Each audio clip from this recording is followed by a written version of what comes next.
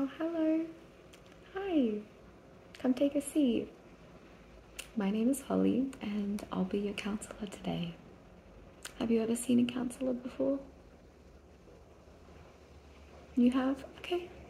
Great. When was that? So a long time ago. Okay. No worries at all. Can I just grab your name, please? Yep. And last name? Mm-hmm. Great. Okay. Cool. I'll just bring up the referral here. Oh, and your date of birth, please. Mm-hmm. Yep. Perfect. Thank you. Won't be a moment. Just got that load there. Okay. So.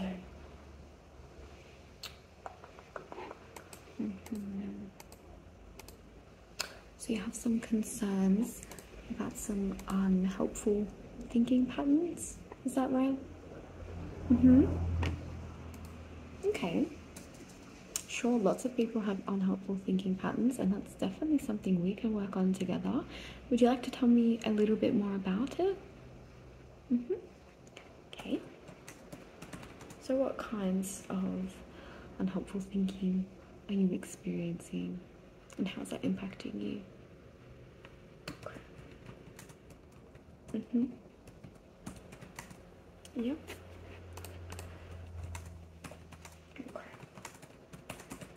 And you think that's affecting your relationships? Yeah. Your job? Okay.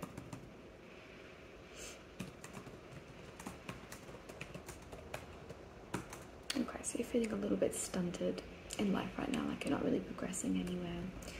And then on top of that, you have all of these really unhelpful thinking patterns to go along with that. Okay. Well, just so I can get to know you a little bit better, I think today what we can do is complete this little quiz together, and it's to figure out what sort of thinking traps that you're falling into, okay? So that'll really help us flesh out these unhelpful thinking styles that you're expressing. Yeah? Great. Let me just bring that up, okay? So let me just...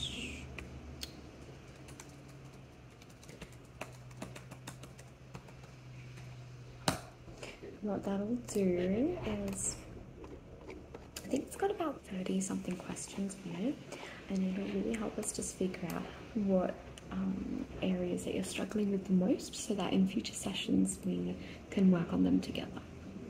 Yeah. Okay. Alright, I've got that up here. Before we begin, would you like something to drink? Whether that's a cup of tea or some water? Yeah, I can pour you a glass of water, that's fine. Let me just move my stuff out of the way. I always keep some glasses around.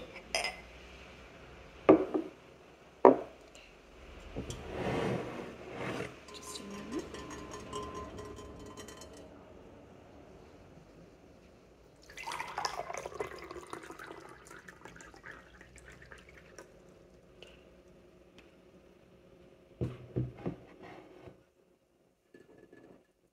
Okay, this is for you. I'll just pop it next to you there. There you are. Okay, you have a sip of your water. Get nice and comfortable for me. I'm just going to have a sip of my tea. Okay. So, first question, are you ready? Alrighty. Number 1, I see things as black or white, right or wrong, with nothing in between. And your options are agree, somewhat disagree, neutral, somewhat disagree, or disagree. So you have 5 options to choose from there, okay? Okay. So, what do you think? And try your best not to spend too much time thinking about these, okay? Really just try to go with your gut instinct with these. Just try to pump them out. Yeah, because it's really easy to get caught up in thinking about the answer. Alrighty, so, so you somewhat agree? Sure. Number 2, I focus on one incident to describe a whole situation or person. Somewhat agree? Okay. Number 3, I see things as dramatically more or less important than they are. I see things as dramatically more or less important than they are. Agree? Yeah? Okay, I'm just going to move my laptop forward a bit here. There we go, now I can see a bit better. Number 4, I overestimate the consequences of something negative happening. Agree? Mm-hmm. Okay.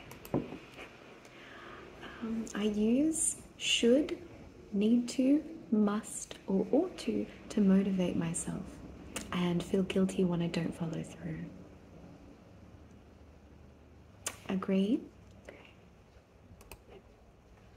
Number 6, I attach a negative label to myself or others after a single event.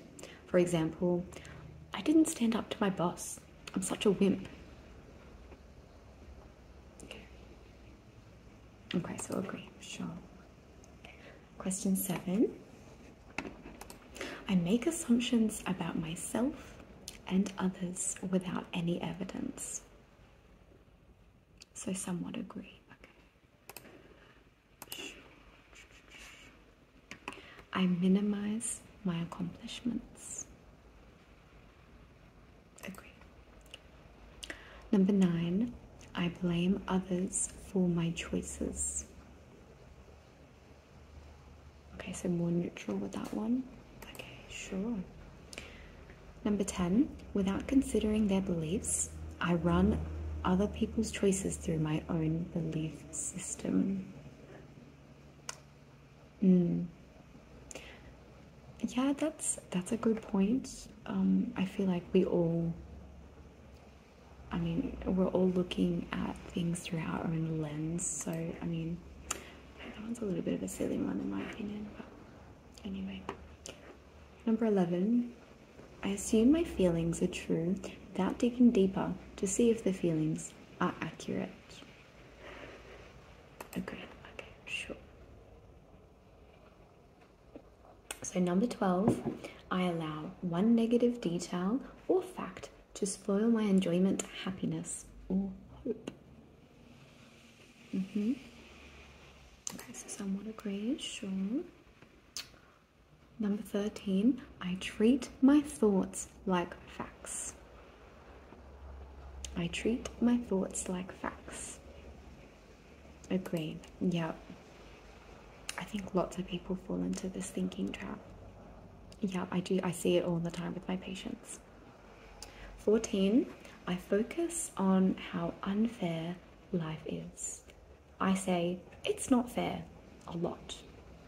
Do you feel like you say that a lot? Yeah, okay. No worries. Number 15, I believe external factors and things will make me happier in life. For example, if I had more money, if I had more this, then I'd be happy. Someone agree? Okay. 16, I fixate on another's behavior that fits my assumptions about an individual. Okay. So, alright. Well, we can say neutral for that one. Yeah.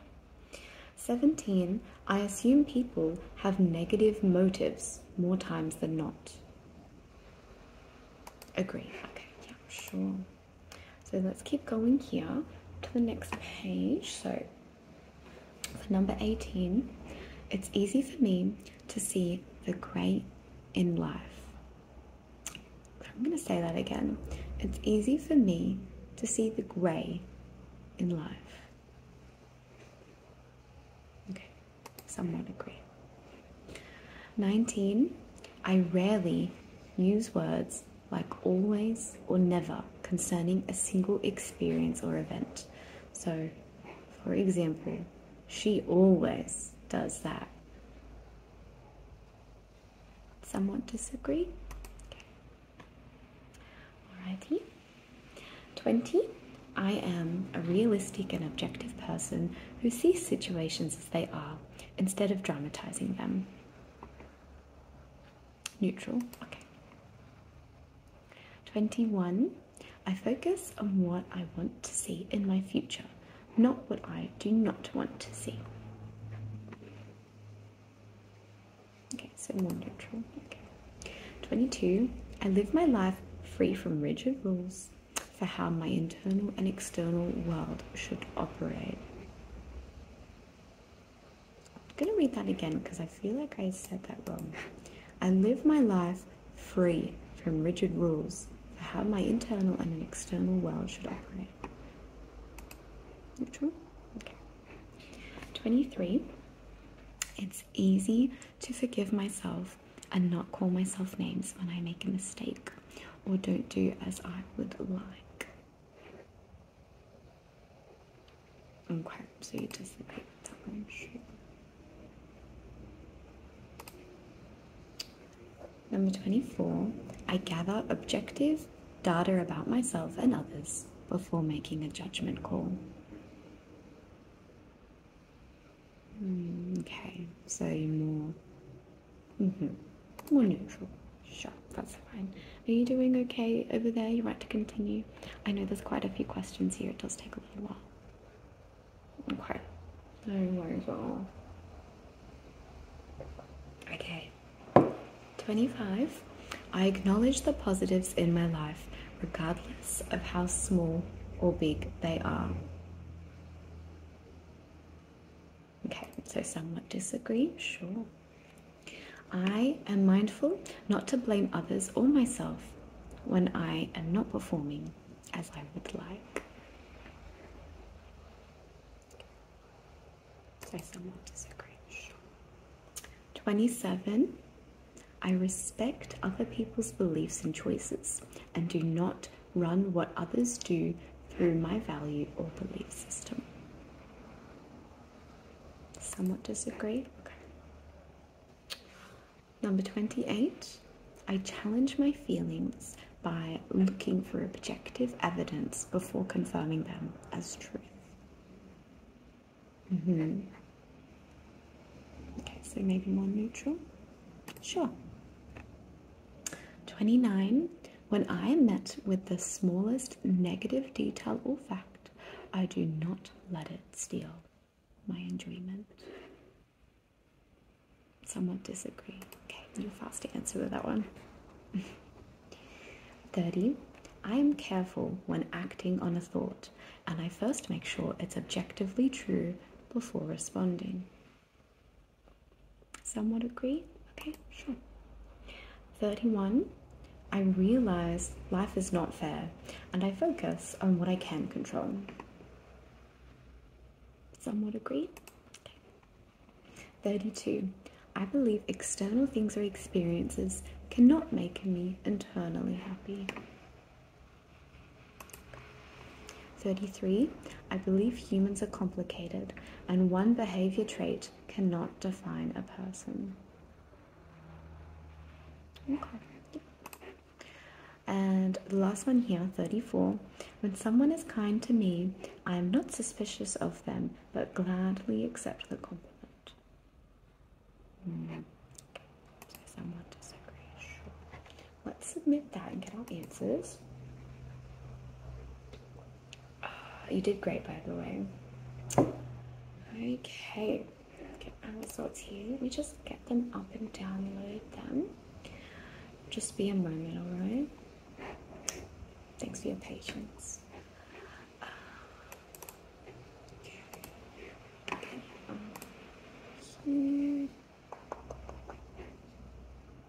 So your assessment results. Okay. So the more you struggle with a particular thinking trap, the higher your score will be, okay? And we will go through all of these. There's quite a few categories, so bear with me, and we can explain them a little bit as well. Just having a quick look at what your highest scores were. So they're all out of 10 each category, And your highest one seems to be 8.5. Okay, and what's your lowest score? 5.5. Okay, so all of your answers were in the range of 5.5 to 8.5 out of 10. Okay? Okay. And so what we'll do is focus in future sessions, we can focus more on the results that scored higher. Okay? Yeah. Okay, so let's go over these. First one, the category was all or nothing thinking. And what that really means is seeing things as black or white, you know, right or wrong. There's just nothing in between for you. There's no gray areas. And they provide an example here that says, I didn't finish writing that paper, so it was a complete waste of time. If I'm not 100% in shape, there's no point in playing. They didn't show. They're entirely unreliable.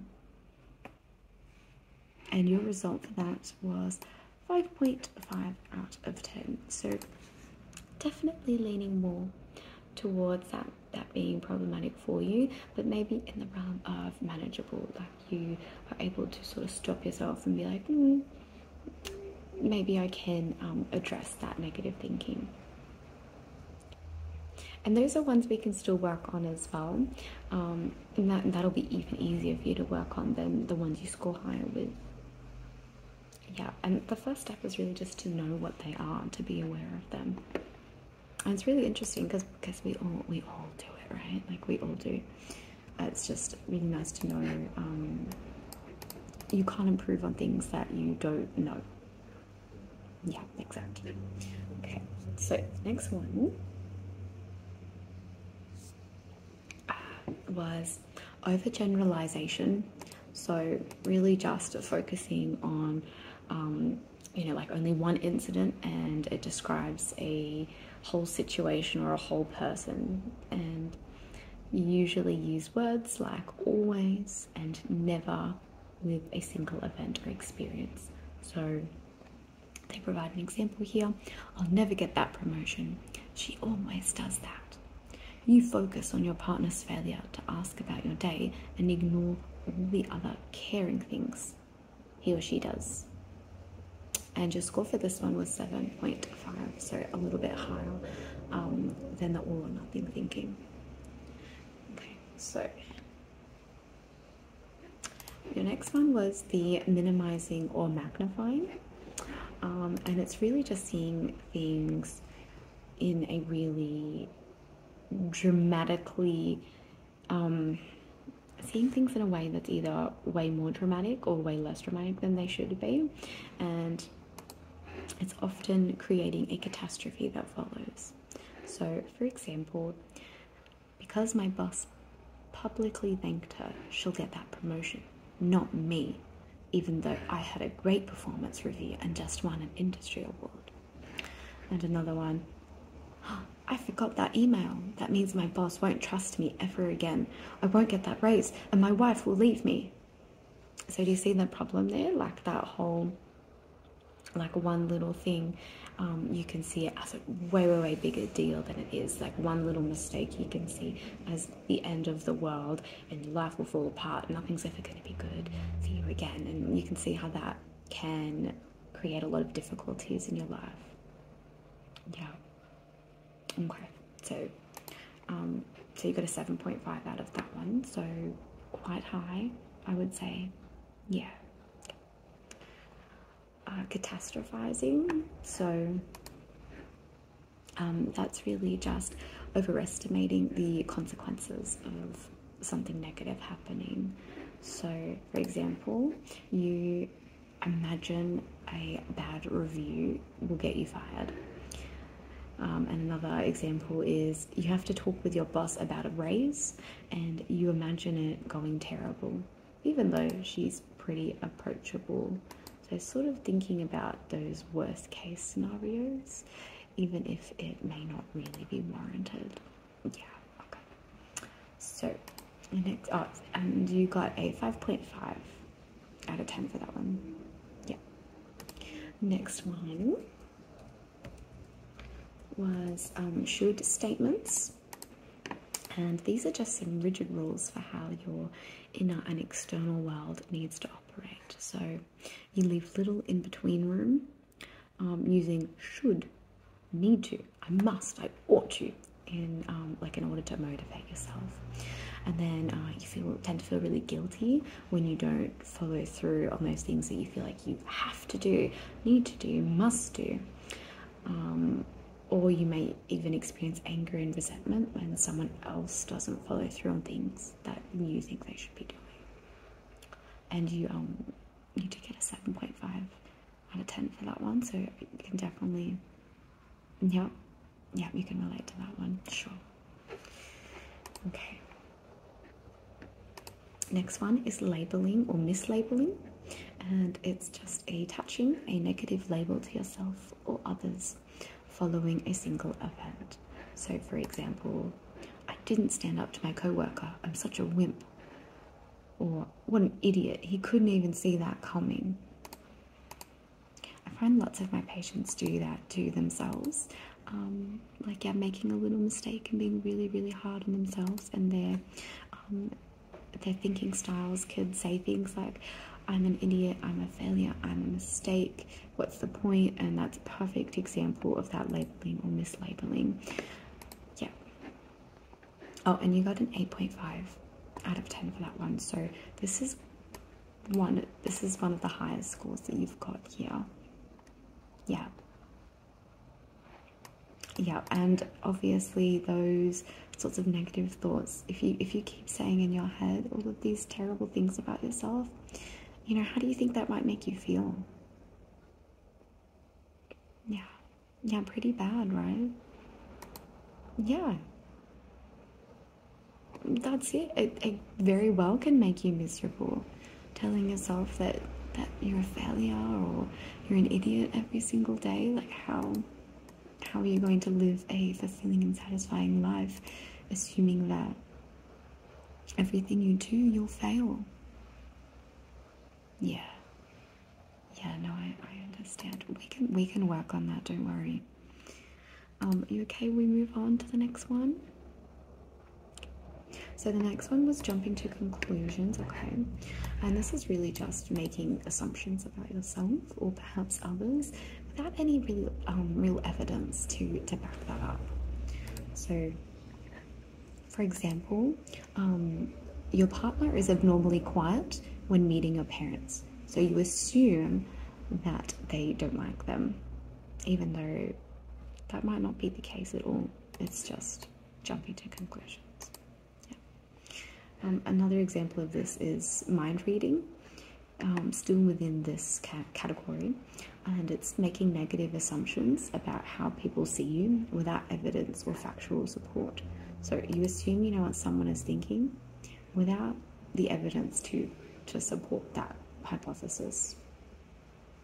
Yeah, and you got a 6.5 out of that category. Okay, so how are you doing so far? Are you doing okay? Okay, I'm just checking. How are we going time-wise? Okay, we've still got a little bit of time with this session. Are you okay that we're spending our time doing this quiz today?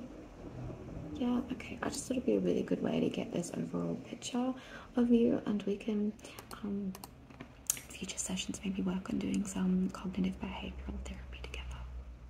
Yeah, absolutely, and really working on those thought patterns. Yeah. So the next category was discounting the positive. You did get an 8.5 out of 10 with this one, so another really high one here. And it's not acknowledging the positives, and it's saying anyone could have done it, or insisting that your positive actions, qualities, or achievements don't really count, you know. So for example, I've only cut back from smoking 40 cigarettes a day to 10. It doesn't count because I haven't given up entirely yet. So really just not giving yourself credit where credit is due. And I do see that a lot when people are you know, and these categories can be combined at the same time. So, you know, for example, with jumping to conclusions and just making these negative predictions, or even thinking that you're a failure, and then you also can be discounting the positive at the same time and thinking, oh well, that doesn't really matter. Oh, it's not as good as this person, and just not being able to accept your achievements. And you know, what do you think might happen if you can't accept your achievements along the way? Yeah, it could make you just give up and not see the point in continuing. Yeah, absolutely. Okay, so the next category is blame, and you got a 6.5 out of 10 for this one. I feel like it's quite self-explanatory here, but it's blaming yourself when you weren't entirely responsible, or blaming other people and denying your role in the situation. So I feel like that's quite self-explanatory there. Yeah, okay. So next one, personalization, and it's overestimating the influence on adverse events, taking things personally, and running other people's choices and decisions through your own belief system without considering their beliefs. I know that was a bit of a mouthful, bear with me. So an example here is you get frustrated with how someone chose to do something, or you assume your partner doesn't care about you when they fail to keep their word. And you got a 7.5 out of 10 for that one, so quite high. So the next one is emotional reasoning, and it's really, you know, using your emotions by assuming that all of your feelings are true. I feel, therefore I am. So without really digging deeper to see if the thought or sensations are accurate. Yeah, exactly. So your perspective and your decisions are really just solely based on your emotional reactions. And yeah, so instead of logical reasoning, it's emotional reasoning. Yeah, exactly. So for example, I feel like an idiot, so therefore it must be true. I feel guilty, so I must have done something wrong. Or I feel awful for yelling at my partner.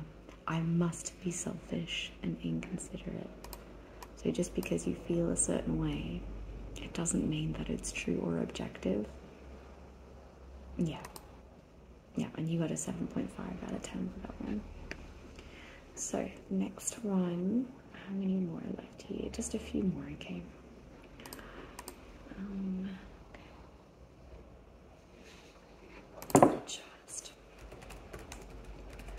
Okay, the next one was mental filter, and it's allowing one negative detail or fact to spoil your enjoyment, happiness, hope, fun, or joyous time. So for example, you have a great evening and dinner at a restaurant with friends, but your chicken was undercooked, which spoiled the whole evening. Or your spouse interrupted you and now you're in a bad mood, allowing it to ruin the whole evening's fun. So do you let little things spoil the whole event for you? Yeah, and you got a 7.5 out of 10 for that one. So I think that's definitely been the case for you. Yeah. So the next one here is thoughts are what they say they are. So treating thoughts like facts. Potential subjective information becomes fact. Example, you think your wife is mad at you, therefore it's true. You believe you will fail, so therefore it's true. I feel like that one is very similar to the emotional reasoning, that whole just because you think it must therefore be a fact, which isn't the case. And you had a 6.5 out of 10 for that one. Next category, it's not fair. So it's when you hyper-focus on whether things are fair or not. So for example, it's not fair that she got the job I wanted, or it's not fair that I have to do summer school and she doesn't. And you got a 6.5 out of 10. I do see that one a lot more frequently in some of my younger patients. You know, you hear it from kids a lot, like, that's not fair. They got this and I didn't. It's that whole sort of concept. And sometimes it can be really hard to shake that, even going into adulthood. Yeah. So, next one is if only. And it's when you are hyper-focusing on an imagined outcome as the solution to your problems and believing an external reality will solve your problems and bring happiness. So, if only I had more money, if only I got a promotion. Another one, and you got 6.5 out of 10 for that one. The next one is tunnel vision. So, it's fixating on another's behavior that fits your assumptions or judgments about the individual. So, for example, you believe your boyfriend is selfish and you only focus on that. Okay, and you got 5.5 out of 10 for that one. And the last one here, okay, almost done, is biased explanation. So that's believing another person has negative motives without any evidence. So, for example, your mum is only being nice just because you want something. And you got an 8.5 out of 10 for that one. So that biased explanation, that's also another one of your highest scores there. Yeah. So that's the whole list there. I know it's a lot. Would you like a copy of this, by the way? I can save it and email it to you if you like. Yeah? Okay, great. Let me do that for you. Okay. How are you feeling about your results there? Is it what you expected? Was some of that a little bit surprising to you? Okay. So some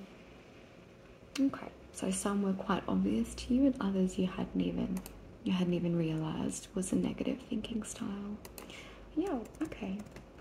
So that's quite normal. And as I said, we could definitely work on those in future sessions together.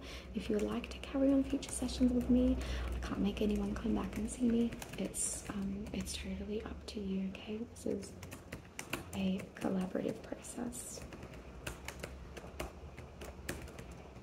Okay, so just set prompts for you. Could you just tell me your email, please? Yeah. Yeah. At Gmail? Yeah, great. Okay. Subject. Sure.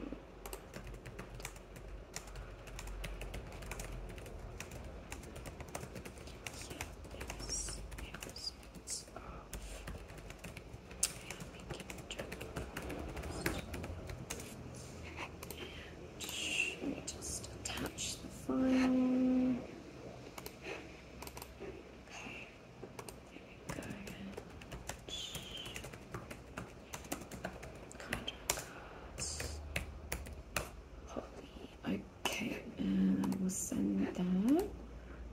So you have a copy of that.